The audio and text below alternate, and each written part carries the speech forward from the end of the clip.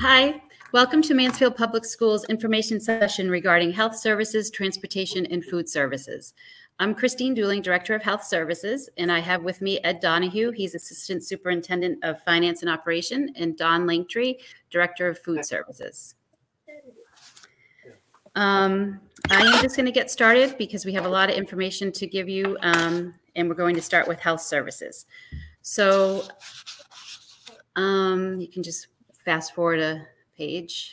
The agenda tonight, we're going to cover some information on our COVID-19 data update that we added to our website. We're going to talk about mask wearing, what students can wear, review the symptom checklist and what parents should do and guardians should do when a student is sick, talk about communication from the nurses, isolation and quarantine, review what contact tracing is going to look like in the school, view our return to school flow sheet, talk about the student travel mandate, the flu vaccine mandate, and some changes to the health office, including screening. So we do have a lot of information for you.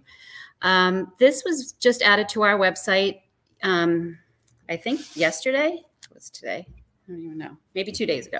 So this is our new Mansfield Public Schools COVID-19 update graph. It will be updated on Mondays, and we're going to tally the number of cases we have under isolation, student and staff total together, and then a total since the beginning of school, and the total number of contacts that are under quarantine, and then the total of number of people who have been under quarantine since the beginning of school. So we picked September 1st, the first day that our teachers came back to our school, and we are continuing to count even while we're in remote. And again, that will be updated on Monday.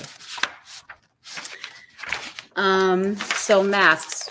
We've had a lot of discussions about masks, what can be worn, what can't be worn. We're following the CDC and the DPH guidelines. Any mask that covers the mouth and the chin, students are able to wear. They usually loop around the ears, but gaiters are also allowed in the schools as long as it covers the nose and sits below the chin. What students can't wear is on the next slide. They can't wear bandanas or masks with vents. This allows too much exhaled air to escape into the environment. So bandanas and masks with vents are not allowed in the schools currently.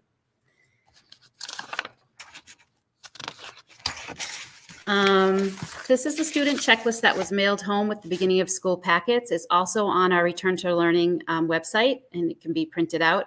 This is something that we want students to review with their parents or guardians on a daily basis, or even for older students just to review in their head how they're feeling.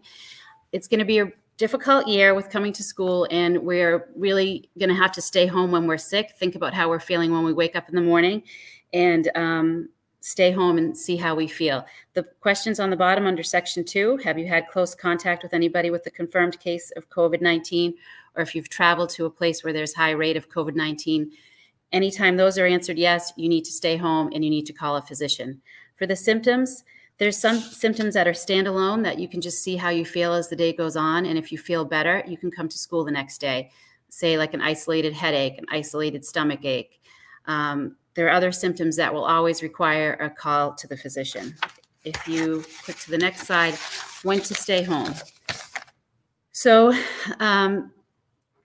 when you're staying home and you're not feeling well, you're thinking about how you feel, you're seeing if you recover. There's for parents and guardians, there always comes a point in the day when the child isn't recovering or something switches and you're a little bit concerned about the symptoms, and that's when you call a physician. You should always call a physician if there's a fever, a cough and congestion, or if there's multiple symptoms, including muscle aches, diarrhea, and headache. When you call a physician, we will listen to the guidance of the physician. If they know that there's an underlying condition that your student or you have, and they think this is related to that, and they tell you to stay home and they're willing to write a note and you can return to school, that's absolutely fine. If you call a physician with multiple symptoms at this point and where we're at in the pandemic, most physicians would give you advice, and they would probably refer you for a COVID test as well. There's a lot of COVID testing going on right now because there's always the possibility of a co-infection, and no one wants to miss that.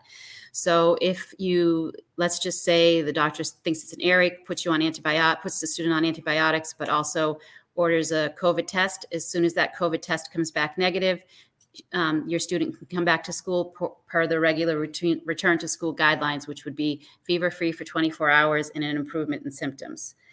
Again, if there's a mild symptoms like an isolated stuffy nose, an isolated headache, feeling really tired, they're better by the end of the day. They can come back to school the next time that they're scheduled to come to school, and that does not require a call to the physician. But anything with a fever, it does require a call to the physician. So that leads us to what it's going to be look like in school and what communication you're going to get from the school nurse. Our level for dismissal this year is going to be a little bit different than it has been in the past. There's not going to be that type of thing where we send the student back and see how they feel. We're really going to dismiss with sick symptoms. Again, but when we dismiss during the day, that doesn't necessarily mean a call to the doctor. We want to dismiss somebody during the day with mild symptoms. If those symptoms continue to be mild or the person feels better the next day, then that's great. But if those symptoms progress, we don't want them to be in the school when that is happening. Anything with fever, multiple symptoms, respiratory symptoms, again, that requires a call to the doctor and a medical note for return. Other reasons that the school nurses might be calling you. We're really going to try to communicate with our administrative assistants this year if they get information about why you're out. But if we see that somebody's out for extended time, we'll be calling about that. If we know you're having upcoming travel plans, we'll call you about that. And we're going to talk about that in a later slide. We'll be calling people to get some flu vaccine information, which will be coming up in a later slide, and also contact tracing. The high school has set up, if you just click back for 1 second, the high school has set up an email for their attendance, so you can directly email that line and put any information that we might need to know in that email, and always include whether you've been in touch with anybody who has had a positive COVID test. Now I'm going to get into some information that is about positive cases and contacts and contact tracing. So what is a positive case? That's when somebody tests positive for COVID-19. Pretty much we know what that is. A contact, once somebody turns positive, then the conversation goes around to what have been your close contacts. Close contacts are the people that need to quarantine. So when you're a positive case, you need to isolate. And when you're a contact of somebody who's a case, you need to quarantine. They're slightly different, but they both require you to stay home. The big question that we have is some questions like, my son's best friend is a contact. Does my son have to quarantine? I went to dinner with my friend and she just called me. She's a contact of a case. Do I have to quarantine? No. If you're a contact of a contact, you just live your life how you've been doing. You do all your safe precautions that you're doing, wear your mask, wash your hands, do safe social distancing, and you just continue on your way. We're finding that sometimes when people are in certain situations and they're wearing their mask and they're practicing social distancing, the contacts don't become positive. They just quarantine for 14 days. So it's an extra step to worry about contacts of a contacts. All we worry about are cases and contacts. If contacts turn positive, then that's when the investigation goes on. So you have a positive test for COVID-19. And you have to isolate. Isolate means that you have to stay in your house for 10 days. 10 days is the average length of the illness. Studies have shown that after 10 days, when you have an improvement in symptoms and no fever for 24 hours, you're not shedding the virus onto other people. So that is the length of the isolation. So when you're isolating in your house, you need to keep your own space. If you can keep to your own bedroom, sleep in your own bed, try to use a separate bathroom or wipe your bathroom down after every usage. Eat by yourself. If you need to get something in the house, wear your mask when you're passing other individuals. Close contacts. So now we have a positive case and we need to find out who the contacts are. So in the schools, what we're thinking a close contact is somebody who has been within 6 feet of a positive individual for at least 15 minutes, whether it's a classroom, bus, another school space, while the person was infectious or 2 days prior to the symptoms. So a person is infectious the first day of their symptoms plus 48 hours prior, or sometimes we find out if somebody's positive just because they have a test for a certain reason. So the day of the positive test, we always dial back 48 hours. In the elementary, in the middle school, what we're going to consider close contacts at this beginning of school as we start this is the classroom that they're assigned to. So their cohort or their classroom group. So that would be like cohort A or cohort B, whoever they're in school with at JJ and Robinson. And at the middle school, it would be the platoon within the team that they're assigned to. So at JJ and Robinson, the numbers might look like, I'm not really sure how many people are in a cohort, but those are the people that we would be quarantining. At the high school, we would be interviewing the specific positive case and be looking for information about what their day looked like. We would also be, at every school, we would be looking at class lists, class seatings. We would be talking to teachers and paras. We will be looking at recess, and we will be looking at lunch, because there's probably certain situations that there's going to be some interaction that we might want to get ahead of. Examples of close contacts. Always the people that you live with are your close contacts. Teachers and students in the same cohort are close contacts. When we start this investigation, which we'll talk about in a few minutes, some of the questions that we'll ask will lead to some things that are be doing outside of school, and, friends, students who have friends that they socialize outside of school without masks, that's a close contact. In the school, examples that are not close contacts are people that we interact with in passing. So if you are going through the cafeteria line and you're purchasing food, the employee who works at the cash register and the student who is going through the line, those are not close contacts. They're masks, and it's a brief interlude. Somebody holds the door open for somebody else, that's not a close contact. Maybe you're waiting to go into an office and you see somebody in there, they pass you, that's not a close contact. So those are the questions that are going to come up when we have cases in the school, and the nurses will be happy to answer, any question that you have. So when you are deemed a close contact, what does that mean? So close contact has to quarantine. So quarantine is actually longer than isolation. A quarantine is 14 days. It's pretty much the same thing, not quite as strict, but you have to stay in your own house. Because we don't know when you're going to turn positive, the incubation period of this virus is 2 to 14 days. So although you might be feeling great at the beginning of the quarantine and you don't have any symptoms, you should really get into a habit of kind of keeping yourself apart and keeping your own space in case you were to turn positive during the time and you don't want to infect your family members. So kind of keep to your own space, same other things. Try to use your own bathroom, wipe it down after you use it, eat on your own. You can interact with your family, but try to keep your interaction, below 5 to 7 minutes. So you just stay below that length of the 15 minutes. And no matter what happens with testing, a person who is quarantined has to quarantine for 14 days. The DPH does recommend that any close contact gets a test. They recommend that you get your test 4 to 5 days after the last day of contact, because 50% of people will turn positive by day 5 of their exposure to the infected person. So if you get a test by day 5 and it's negative, it really decreases your chance that you're going to turn positive the rest of the time. You still have to quarantine, because there is that chance that you can. Only 5% of the people become symptomatic in the first 24 to 48 hours. So there is that little window that you have when you're deemed a contact. Let's see.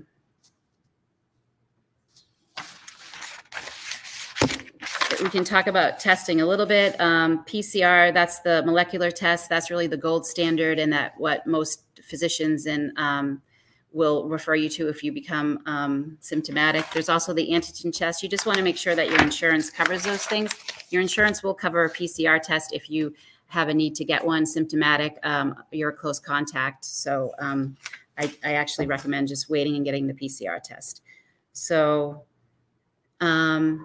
quarantine guidelines. So when you're quarantined and you have to stay in for 14 days, this is like a simple chart. That's what it will look like. Even if so let's just say you live with someone who is a positive case, but you can separate from them and you can quarantine from yourself. This is kind of tricky. So let's just say your husband is positive. You have to separate from yourself. You need to make sure that you have your own bedroom. Your husband's using his own bathroom. He's really staying away from you. Then your quarantine can start right then, and you can quarantine for 14 days. Another example of being a contact, let's just say a coworker's positive. You're the contact. You go home, you quarantine for 14 days. It's a very simple quarantine. It's 14 days. And you can, as long as you're asymptomatic, you're done with the quarantine after the 14 days. The next slide shows how it gets a little tricky. If you, when I go back to the example that you live with someone and they're isolating, they have to isolate for 10 days. We could flip this around a little bit. Let's just say you're a parent and you're positive, so you have to isolate for 10 days. And now your student, you really couldn't separate from your young student who's like a kindergartner or a first grader. So your student's quarantine wouldn't start until after the end of that isolation. So your student would actually be out for the 10 days of your isolation plus the 14 days of his quarantine. So that would be, or her quarantine, that would be 24 days.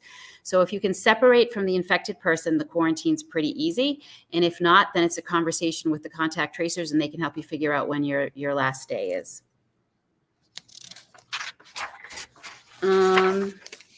So testing results. What do you do while you're waiting for your test? The most important thing that you can ask yourself, and just keep thinking, have you been in contact with anybody who has tested positive for COVID-19?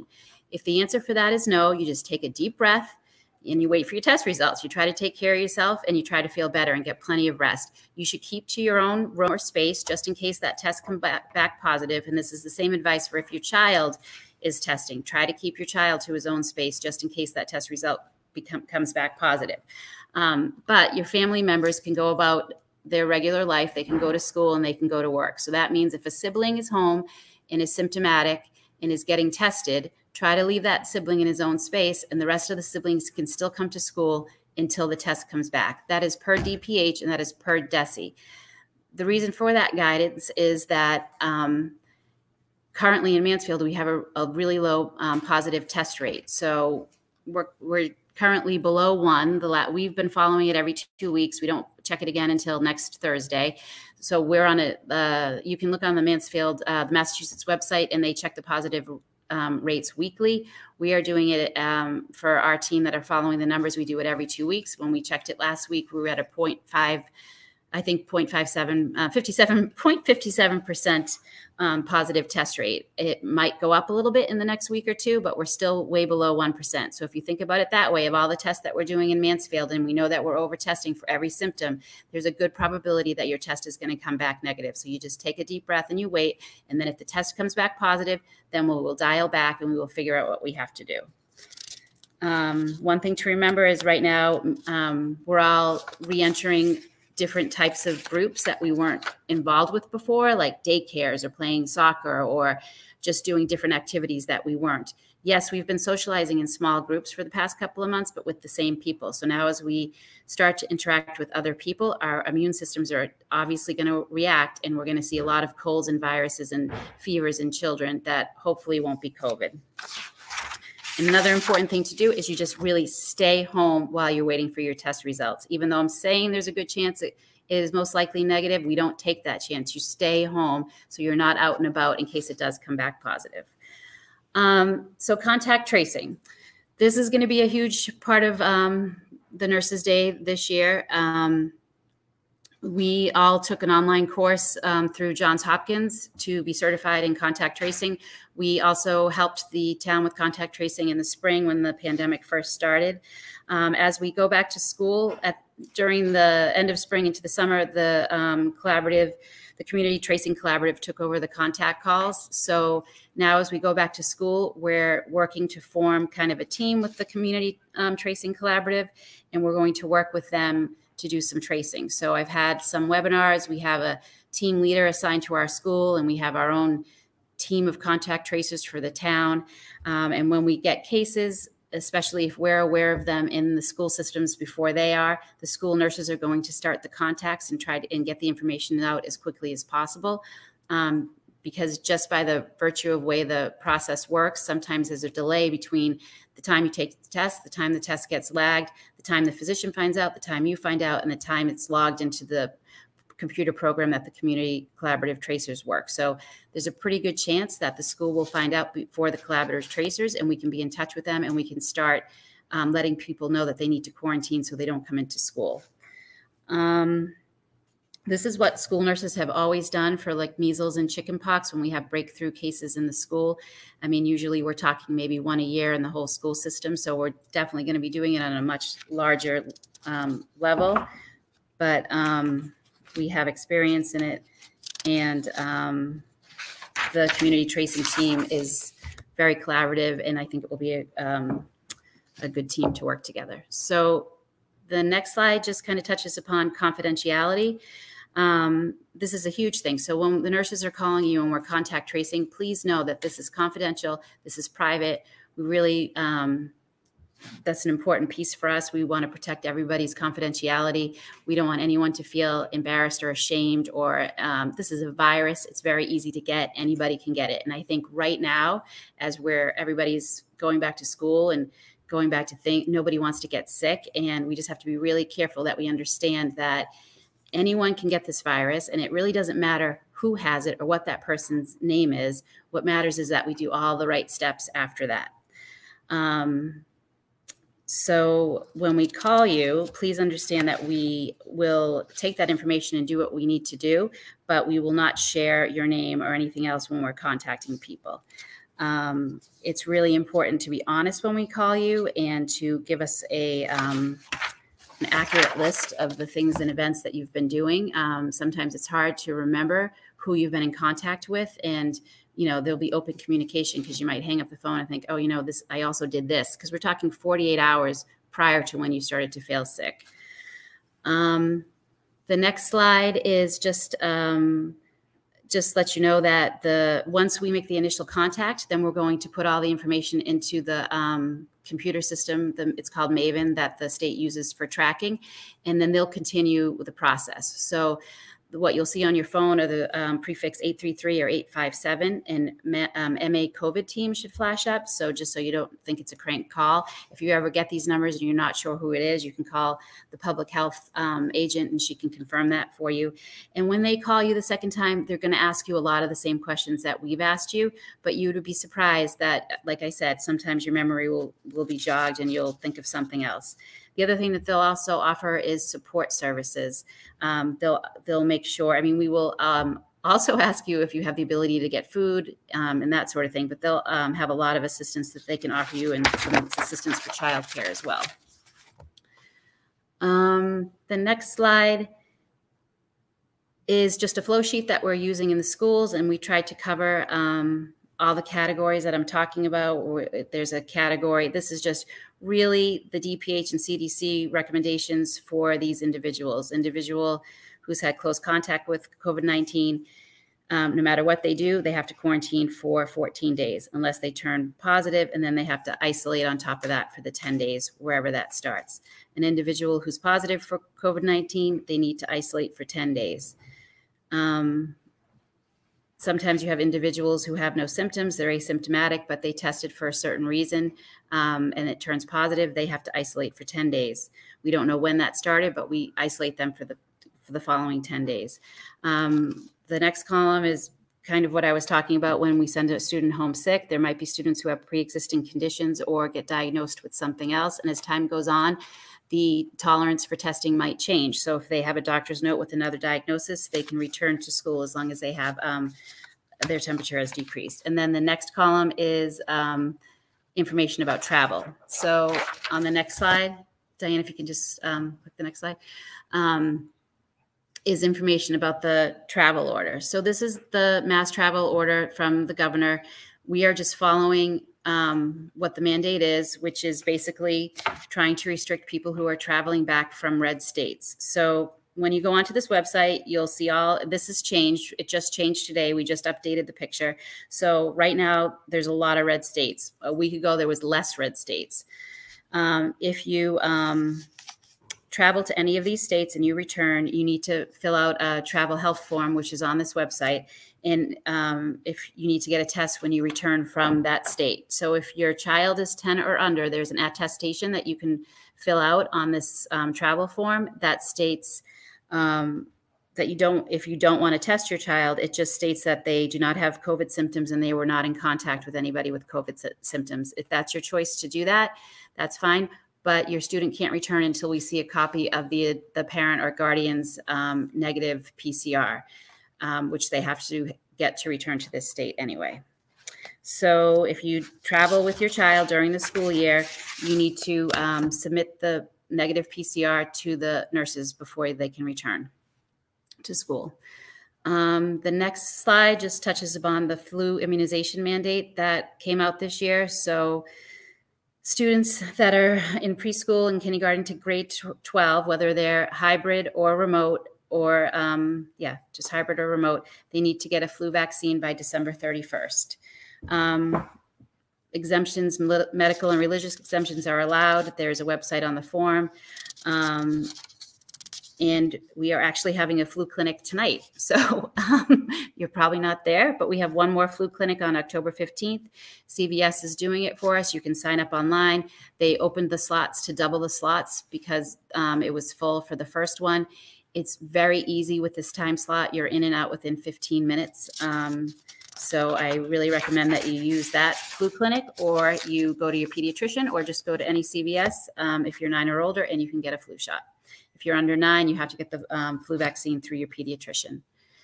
The next slide just talks about some modifications that are happening in the health office just due to COVID regulations that have come down to us through DPH. So all screenings have been waived for this school year. We really want to give students as much time in the classroom as we can when we're in the building. So there won't be vision and hearing screenings this year, postural, or the SBIRT screening in the middle school and the high school.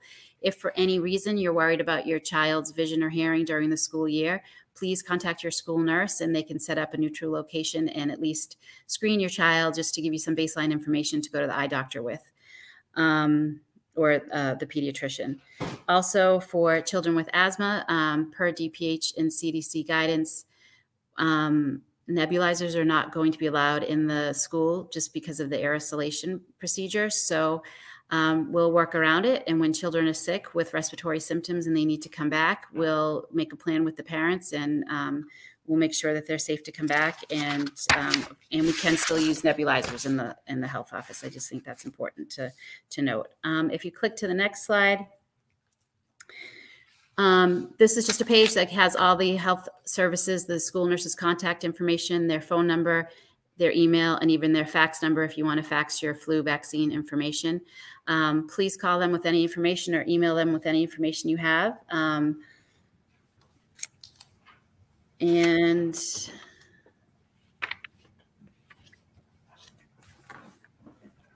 Okay, so yes, we've seen some questions come through the chat line, and we're going to post a FAQ on the Returning to Learning website at the end of this presentation, and we'll by next week, by Tuesday, and we'll handle all the questions that come up, whether it's about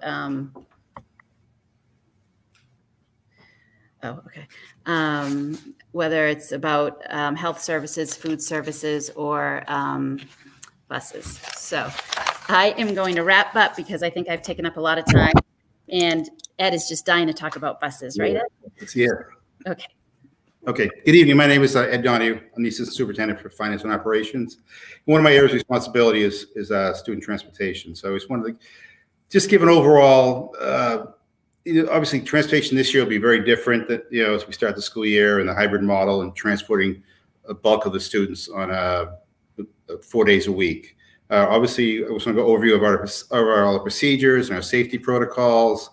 And obviously our focus is to safely transport all students on a daily basis as needed, and also the safety, obviously, the drivers who are driving our students back and forth. We have been transporting students already this year. Rolling Green has been open since mid-September. The last few weeks, that's been open. We've been transporting students on a regular basis to Rolling Green. Also, we have some daily cohort students who have been in the school since mid-September, last few weeks. So we have about 3 buses we've been running on a 4-day-a-week basis with very safely, with no issues to date. So as we expand the model, we feel we have some procedures in place. I just want to go over those. Everybody knows what to expect when we start, in the hybrid model next Thursday, October 15th. As you know, let's go with the schedule. So, if your student is in cohort A, they'll be transported. If you're electing to take the bus, they'll be coming in on Mondays and Thursdays. Cohort B will be attending school on Tuesdays and Fridays. As I mentioned, we have some daily cohort students, and they attend school all 4 days of the week. All right, the bus routes this year. Generally, our bus routes are very similar from year to year. We will be adjusting the routes this year as we're still working on the routes as we speak. And getting all the registrations were closed last week for bus transportation, so we have to work on on adjusting some of the routes to maintain the limited capacities.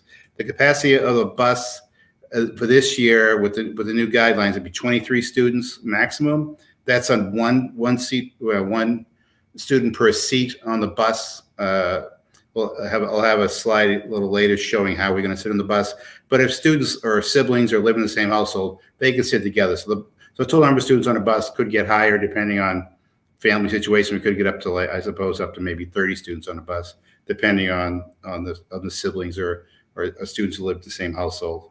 The daily cohorts, the students have been transported in the daily cohorts. Then most likely those routes will change because we haven't been transporting that many students in. So those parents must be aware that to look for the new routes that will be coming out in the next few days.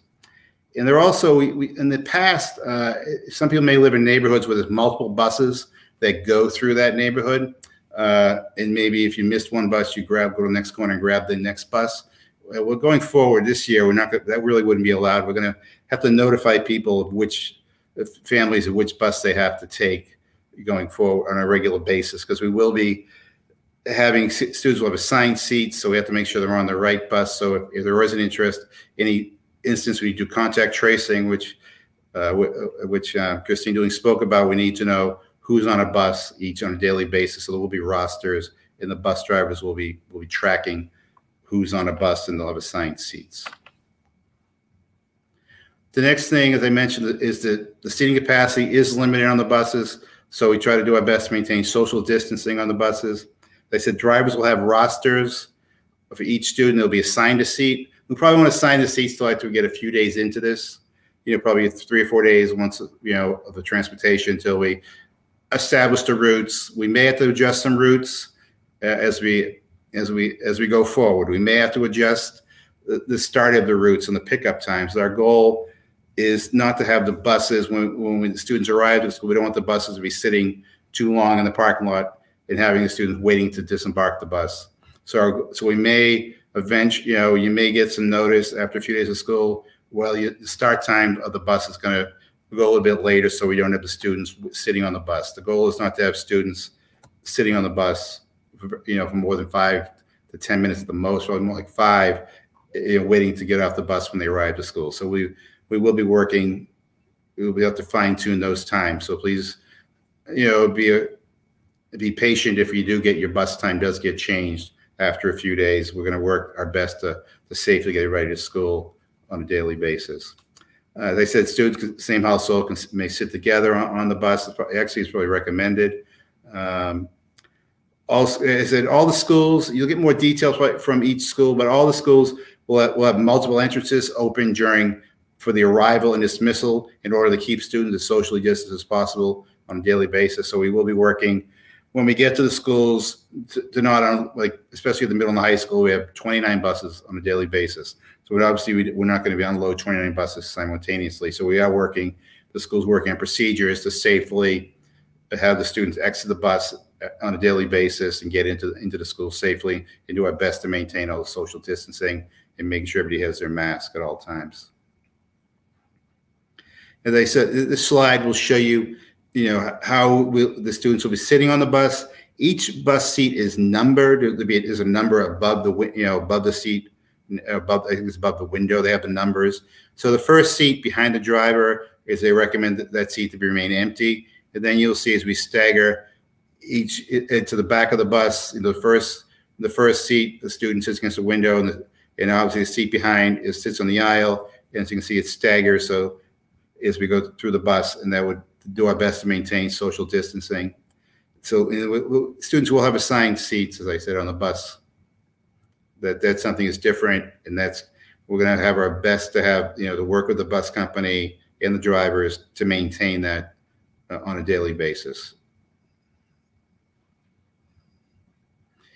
Okay, and we do ask, with social distancing at the bus stops, and students and parents waiting at the bus stop to wear their mask and do their best to social distance while at the bus stop. Depending where the stop is, you may not be able to maintain 6 feet if it's a small area, but we want people to do their best to socially distance, and everybody should be hopefully wearing their mask while they're waiting for the bus, in the morning, to get on the bus. And students must wear their masks for the duration of the bus ride. And in the depart, once they depart, when they're getting off the bus, departing the bus, and walking into school, it's very important for everybody to be wearing their mask. The drivers will have all the buses will have masks available for students. Either we have some juvenile, pediatric masks for the younger students, or adult masks for the older students. They will have them available on the bus if a student forgets their mask or their mask breaks. There'll be a mask available for anybody on the bus. And there also will be hand sanitizer available on the buses. It'll be I think it's pretty much right behind the driver. So if a student wants to sanitize their hands as they walk on or off the bus, there's sanitizer available on all the buses. Another thing we're focusing on, obviously, as I mentioned, about not having the buses sitting at the school, idle for students to wait to get in the bus, wait to get in the school. That's really due to ventilation. We really want to keep the buses moving or the windows open. So all the bus windows or a hatch will be open at all times when the bus is operating, especially obviously in the good weather. So as long as possible, we'll try to keep the windows open until we get obviously to the very cold weather where we can't keep the windows open. But that'll be a focus. I think you'll see when the buses start pull up into the air. I think all the windows should be open to ventilate the bus as much as possible when we're transporting the students to school. And our bus contract, we have for a number of years, Michael Conley Bus. They are committed to cleaning all the buses. We have an arrangement or agreement with them, to maintain. They're obviously following the state guidelines. So twice a day they will be misting or spraying agent over the whole bus. Pretty much fogging up the whole bus. They will be doing that twice a day. They'll do that in the morning after they've done all the morning runs. Just so you know, most of the buses do we call a three-tier system. So they do the middle high school students, and they do the Jordan Jackson students and the Robinson students. So once they've completed their Robinson runs, they go back to their bus yard.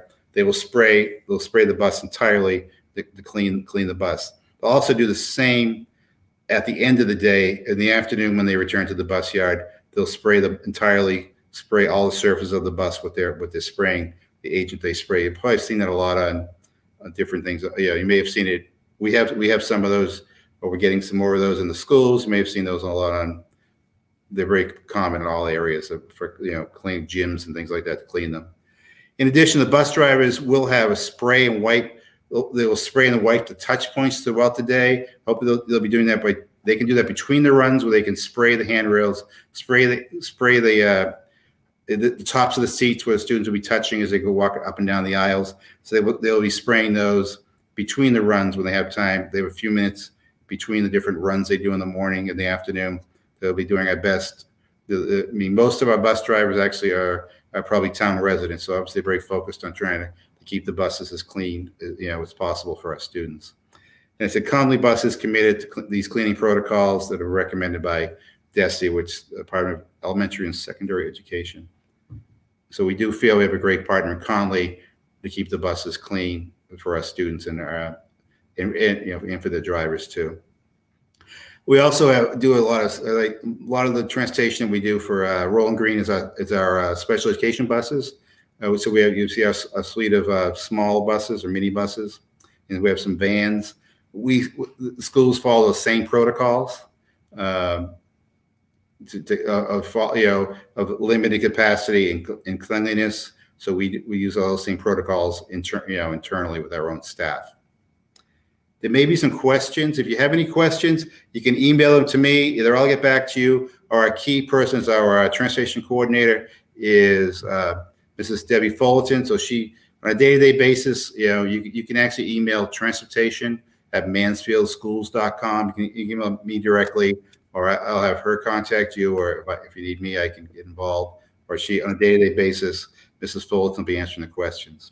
Okay. Oops. Yeah. Right now, I'll turn it over to our food service director, Don Langtree, who will talk about what to expect for food services as we return to school next week. Thank you. Good night. Hi, my name is Don Langtree. I'm the food service director for the schools. And I just want to talk a little bit about what's going to happen with food service this year. So a little bit of information. The USDA waiver that was put in place was to address a lot of food insecurity that's happening because of the pandemic and all the financial fallout from from that type of difficulties and hardships that were created.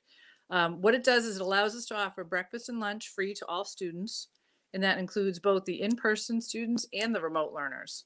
So it covers the bag lunches and the grab and go lunches that we're breakfast and lunches that we're providing. But we'll get to that in just a few more slides. We do still want to encourage everyone to fill out the free and reduced forms. There are a couple of reasons for that. Unfortunately, at this point, the waiver is still, you can go back one. The waiver is still on a temporary basis, that it's only in effect until December. They are really trying to get that to go farther, but at this point in time, it's only through December. So the other option, or the other thing with the food service, the free and reduced forms, is it allows us to keep you on the list of free and reduced students.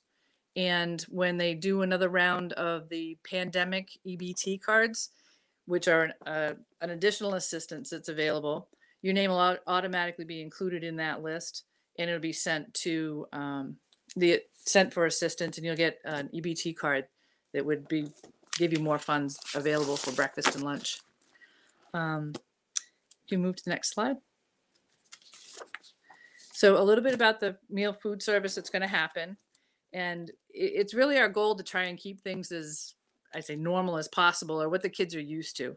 Obviously, things are going to look a little bit different, but all the meals will still meet the USDA guidelines for the different age groups through the schools. The menus will be posted on the website. I apologize, they're not up there yet, but they will be up soon. As the students come into the serving lines, they will talk to the server, and the server will actually put the tray together for them. So the students won't be able to take their sides or pick up their milk or anything like that. We'll actually build a tray and give it to the students at that point. All the food items will be wrapped and covered, so they won't be able to really touch anything. They will still have a choice of entree, like I said, as posted on the menus, and they'll also have a choice of milk. We will only be doing white milk at breakfast, the 1% white milk, but at lunch they will still have a choice. And the other part of lunch, for the fruit sides and the vegetable sides, again, they'll tell the server what they'd like. It's going to come on the tray, and the student can either accept it or refuse it at that point before it gets to the student. So they'll have some choices. It's going to be a little bit more limited than we're used to, especially to get started. And then for the a la carte items, we really won't be offering a la carte at the moment. We're going to wait. Hopefully the second full week of service, we'll understand and know how things are playing out, and how timing is going to work, and getting the kids through the lines. You know, all the kids will be spread out, so it makes things a little bit more difficult, and we've got to really make sure that we can get them through fast enough so they have time. Okay, next. The safety precautions, some of the things we've had in place. The first picture on the slide, that's actually the high school serving line with the new plexiglass dividers. We also have the barcode readers. We're going to be getting the students barcodes that they will use for our scanners at the registers. So there'll be a touchless system there. The cashiers will be wearing shields and masks. It can make it a little bit difficult, so we need some patience, and we need people to speak up if they're trying to talk to us, and try to speak as clearly as you can with a mask on, because mask will be worn in the serving area by everyone, students, staff, doesn't matter. Everybody has to have a mask on at that point. The only time the students are actually allowed to take the mask off are when they're seated for lunch. If they have to get up from their seat at lunch at any point, they have to put the mask back on. We have social distancing is in place. There's signage on the walls. There are stickers on the floors. So trying to keep the students at 6 foot intervals. And there'll be a lot of reminders and things like that as the kids come through the line. At the younger levels, the monitors will be helping out, and a real group effort is to keep the kids distance and as safe as possible. Next slide. So this is the grab and go meals. Actually, the picture up on the right is what a 4-day breakfast bag looks like, because that's what we've been doing right now. But we will be transitioning to the hybrid session grab and go meals, and that will start on Wednesday of next week. It's October 14th. So basically you'll be given 5 meals in a bag. So you'll have a breakfast bag with 5 meals, a lunch bag with 5 meals, and then also the milks and the juice to go with that. Those will be in a plastic bag because they tend to be wet. So we're going to start that, and pickup time has changed a little bit. That will be from 3 to 4 p.m. And also the location has changed. We actually have a little bit more permanent spot. We're going to be working out of door number 18, which is behind the high school. So just make sure that you follow the signs on the directional arrows on the ground when you're driving through the parking lot. Stay to the bleachers and then come around to the back of the school. It's hopefully a better spot for us, so it'll keep us out of the weather and keep everybody dry and warm, because the weather's going to change and we'll be doing this for a while. So we're kind of really happy to have a new site. If you could please, please, please let us know if you're coming. It's a little bit difficult. Just it's an open site, so we appreciate the support that we get. If you could tell us that you're going to be there, once you've signed up or once you've let us know that you're coming, your student will be included in the count. Then at that point, you just have to let us know when you're not coming. That way we can prepare the right amount, so we're not losing food, and everybody that shows up gets what they need, because we really want to help out the community. And I think, let's see, that's actually about all I have. So Christine, I don't know if you're still out there. Come on. Surprise, come back. I am. Why am I not? Okay. Here I am. So this last slide is just our contact information, my email, Ed's email, and Don's email. So we have the questions from the chat, and we're going to put together some answers on a FAQ. We'll post that on Tuesday. We really appreciate you tuning in for this information. And I just want to thank the community for their support and getting the schools back to hybrid, and just try to continue to do all the right things so we can continue to move forward. Just a little plug for hand washing and mask wearing and social distancing. So thank you very much, and have a good night. Is there any last words from Ed or Don? Nope. I thank everybody for their time, and I appreciate that you're tuning in to listen. And if you have questions, by all means, we're always here. Yep, definitely. No, thank you very much. I just like people, because it's very, it's going to be a difficult year for all of us, students, staff, all the stakeholders. We just ask people to be patient as we adjust and may have to correct some things and to get the best practice to be safe for everybody. And so that's our goal. So we ask, maybe, we may make some changes or things might, so we want people to be patient, understanding we're doing our best for everybody. Keep it as safe as possible at school for all our staff and students. Thank you very much. That's so true, Ed. And it's going to be an evolving situation. So some of the practices that we're talking about now, they could change a little as time goes on, and really patience on every side is really important. So that's something that I learn every day. So thank you very much. Have a good night. Good night. Good night.